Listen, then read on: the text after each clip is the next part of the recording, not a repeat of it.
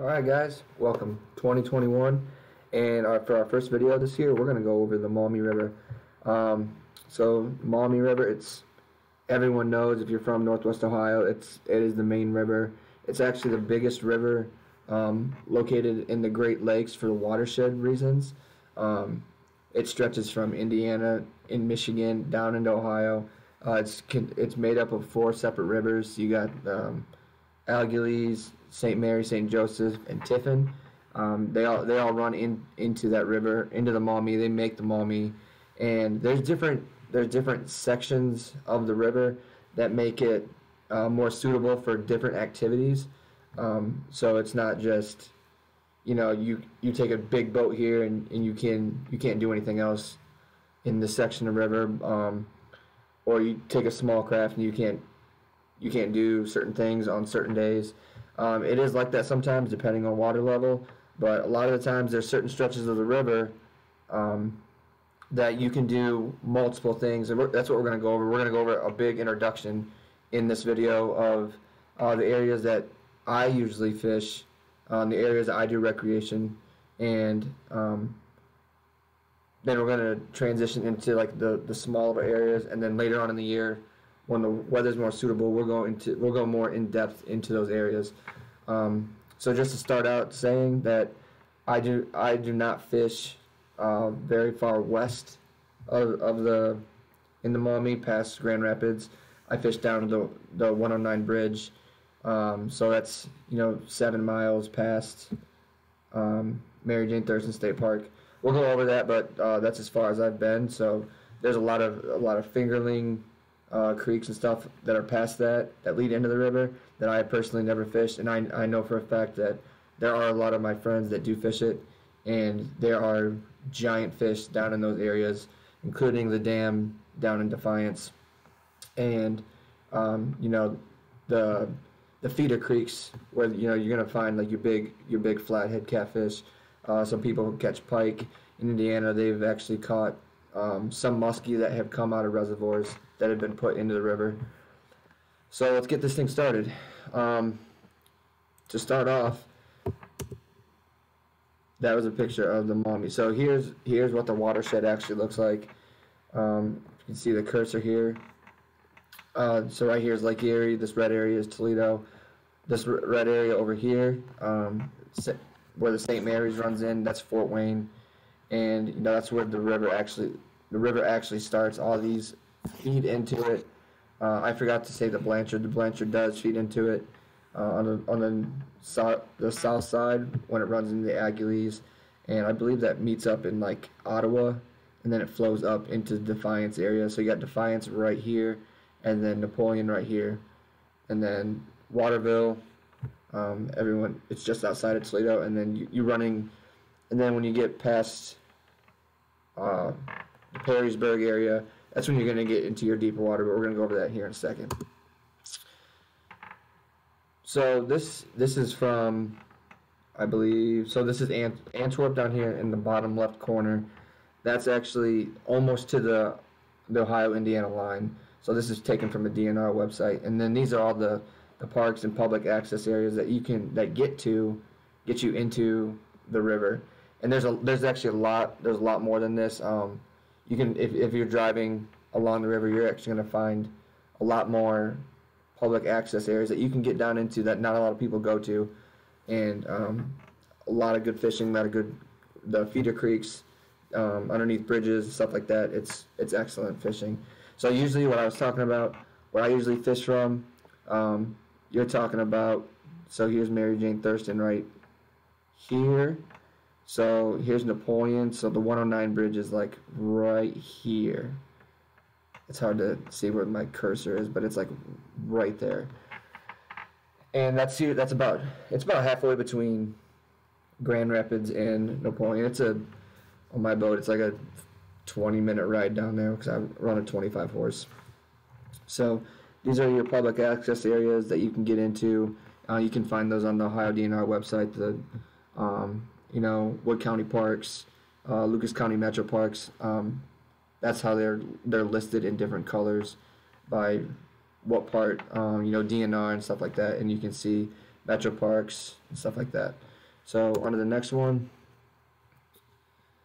So the river from, let's say, from the 109 bridge down to Mary Jane Thurston State Park, that's a deeper section of river.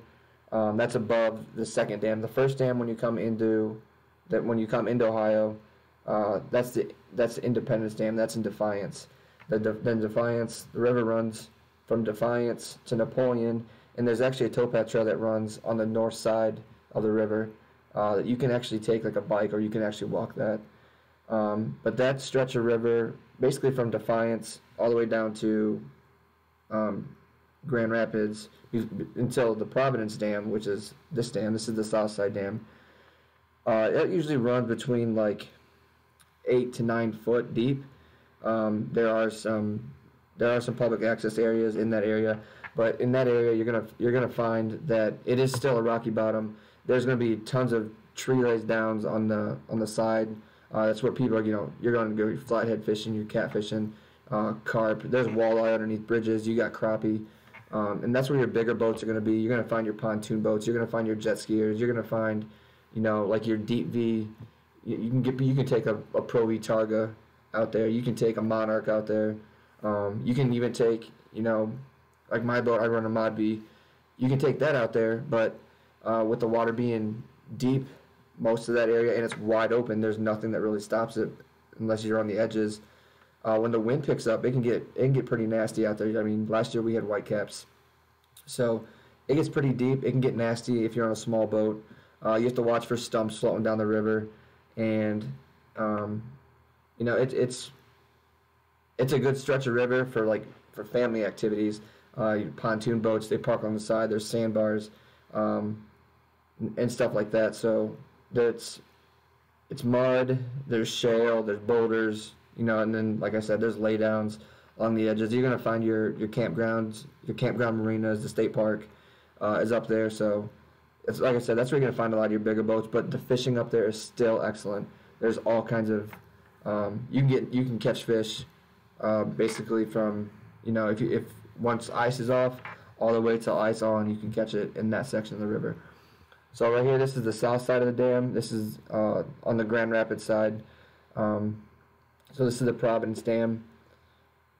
Down here, when below the dam, that's basically all shale flats, shale rock.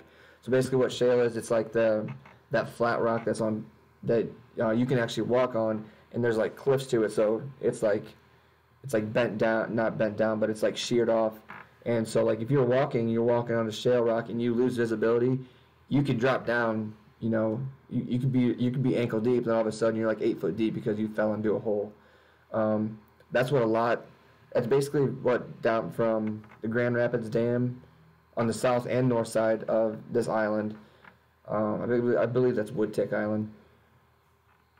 It's all shale all the way back down until you get down to Perrysburg.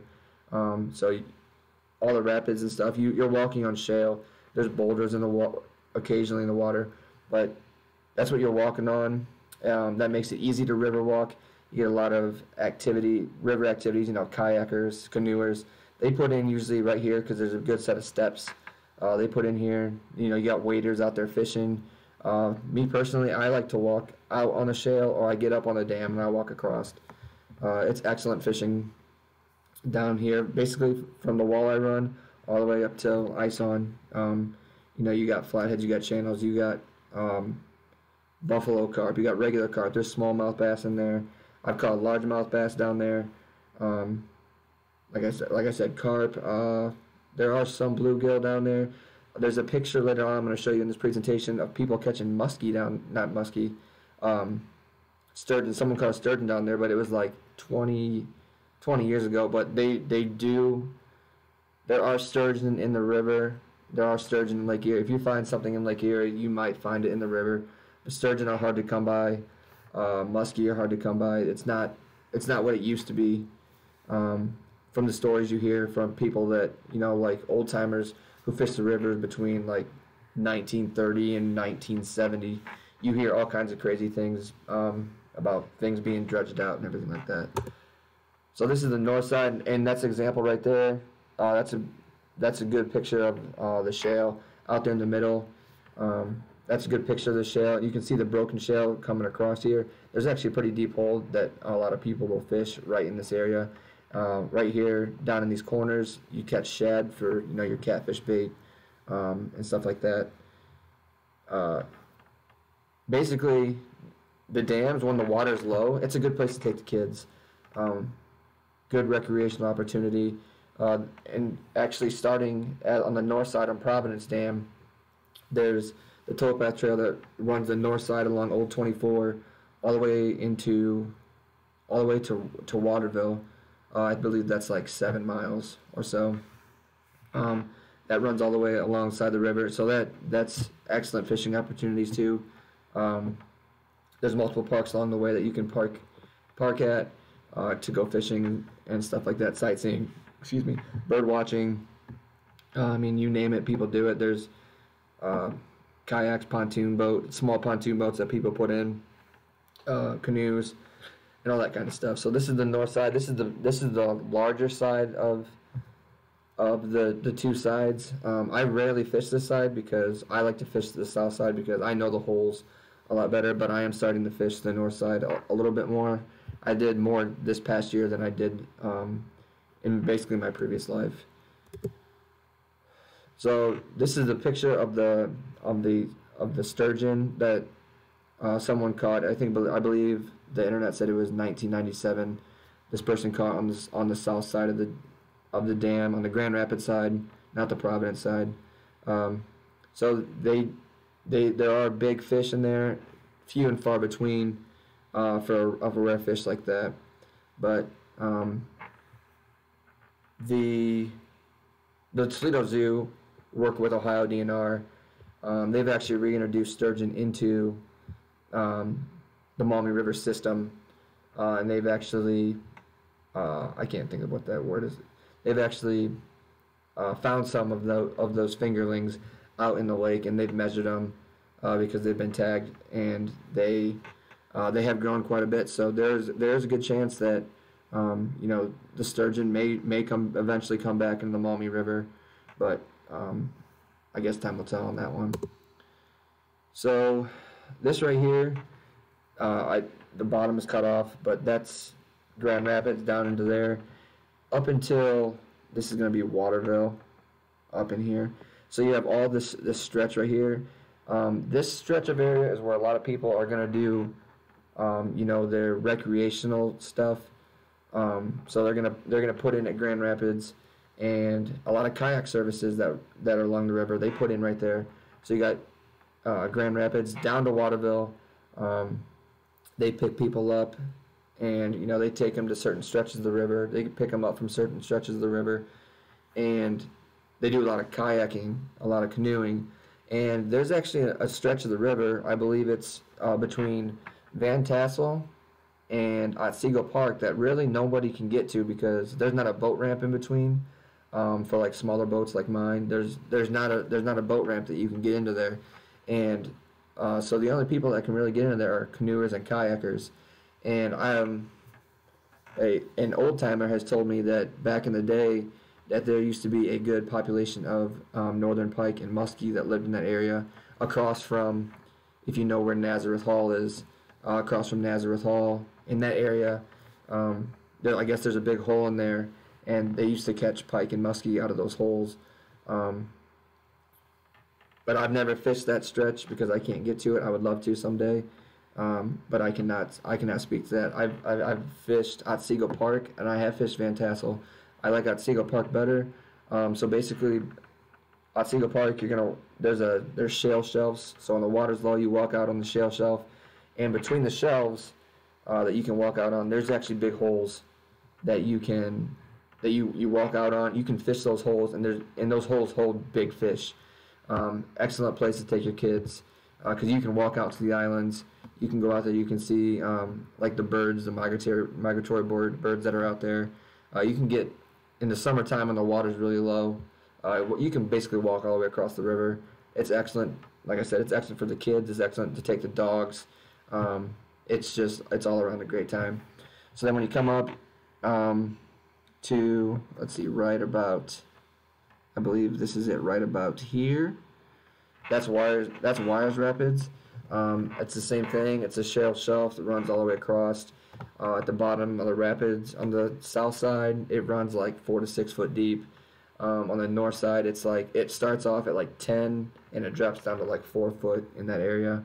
And in that area, you're catching smallmouth, you're catching sheephead, you're catching flatheads, channels, carp, white bass, walleye. I mean, you name it, it's there.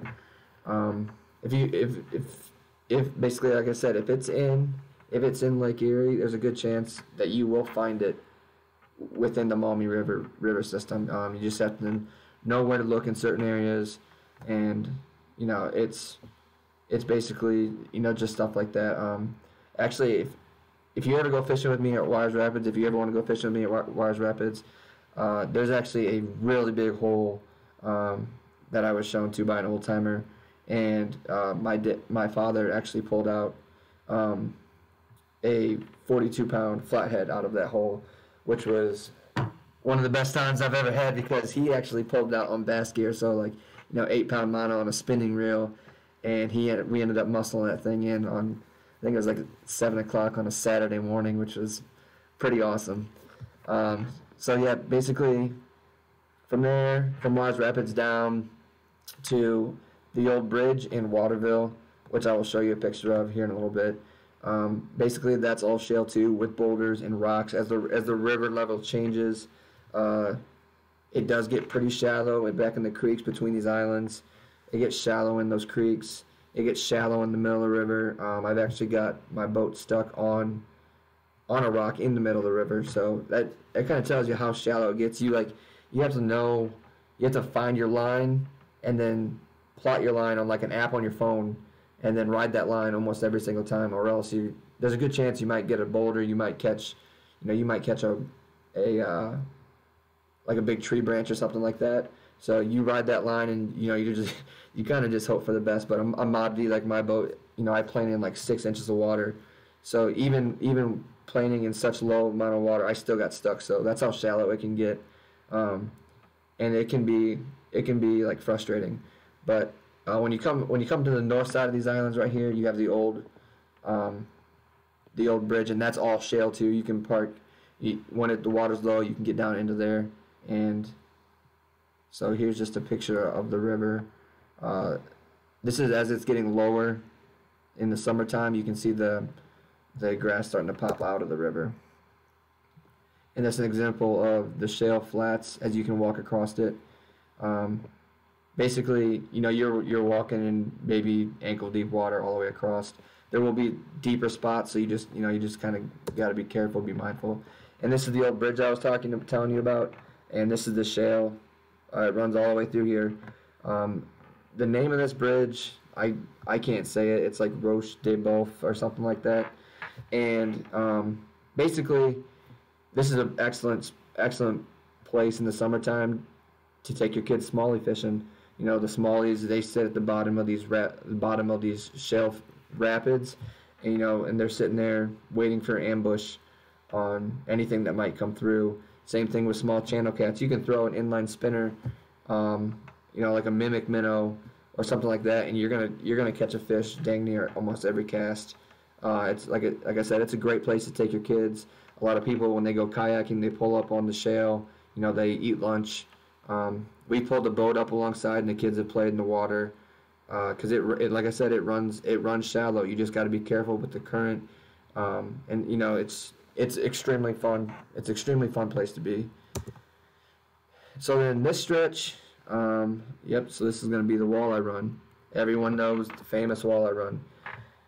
The thing to know about the walleye run is that they're not just going to stop from, when they get to Jerome Road Rapids to Perrysburg. They're not just going to stop there.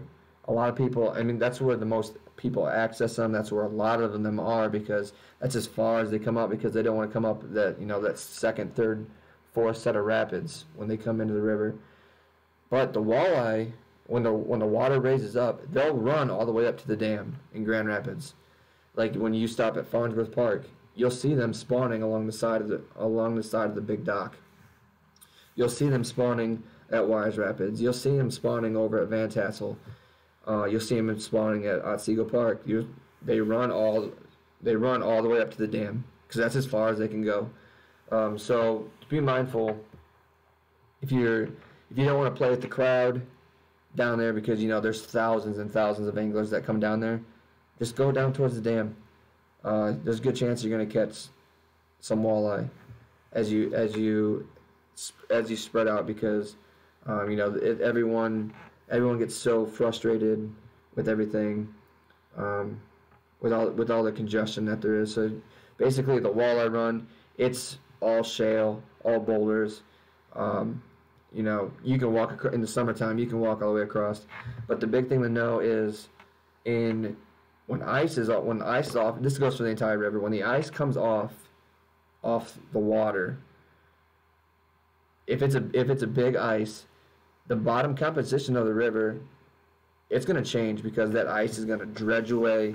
If it's a thick ice, it's going to dredge away at all that stuff that's down there. So your bottom is constantly changing. So whether there might have been a good hole the year prior, it might not be there. It might be filled up this year, but then next year, your hole might be in a different location.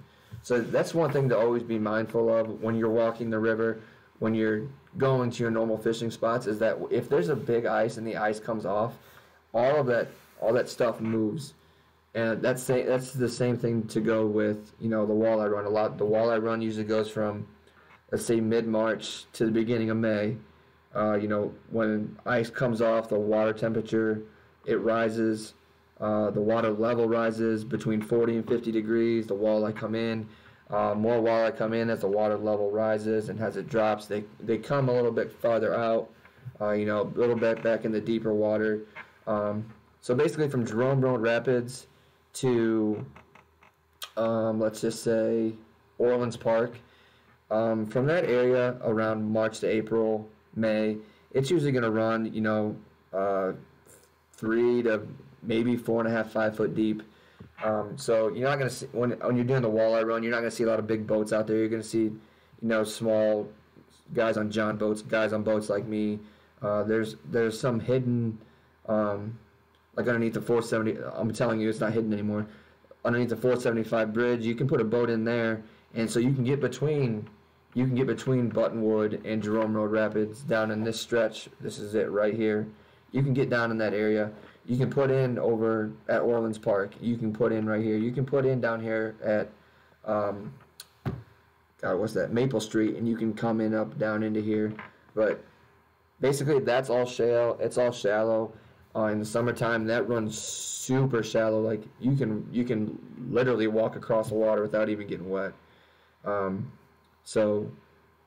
Yeah, and like I said, everyone, that's the big rec area. A lot of people, if they start up at Grand Rapids, if they start in Waterville, they'll come down to Orleans Park, they'll come down to Sidecut Park, they'll come down to, like I said, Maple Street, and then that's where they're going to stop, usually with their recreational stuff. There are people that go down all the way to downtown, but more than likely, a lot of people are going to stop go from Grand Rapids down to Perrysburg, and that's usually where, like, the recreational, like small craft vessel stuff usually stops, river walking and stuff like that. That's usually where it stops. So on to the next one, and this is pictures that I pulled off the internet for the walleye run. So you can see these guys. These guys are probably 6 foot tall. You can see where the water comes up on them. The small boats out there, small boats lined up. You can see how far people are out in the water, and like I said, it runs like 3 to 5 foot deep. You're not getting a big boat out there. You're taking a bunch of small boats, fishing 25, 50 yards into the river, shoulder to shoulder, and you can spread out. You can spread out along the river. We'll go all the way up to Grand Rapids, and you're gonna catch fish. Oh, okay. So this part. Oh, why did I go too far? This part. I took this picture. This starts actually down at Maple Street. This is the Turnpike. And then this is this I-75 bridge by the Andersons, if you know what I'm talking about. So basically this area, this is going to be all shale. This is going to be mud. Shale and mud is what makes up this part of the river. basically at Maple Street is where you're going to start getting your pleasure boaters again. You're going to get your big pontoon boats. You will get your fishing boats in there. You will get stuff like that, but then you're going to see your speed boats. You're going to see your wakeboarders. You're going to see your jet skis. And then they run this stretch of the river. Okay, so then they run this stretch. It gets pretty deep. It runs about 8 foot again. And then down here, right in this area, you know, you're going to get your marinas. On the north side, you're going to get another marina.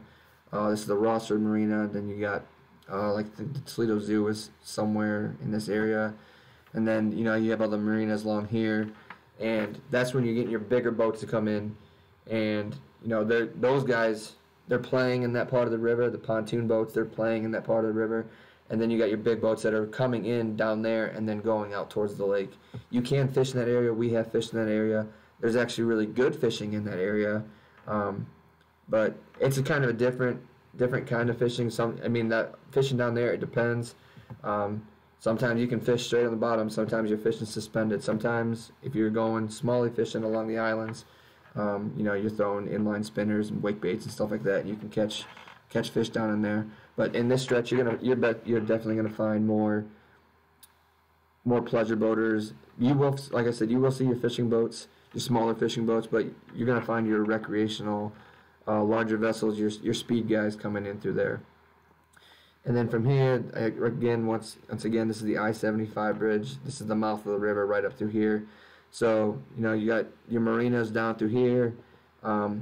And then along this north side of the river of the Andersons, you have the big boats.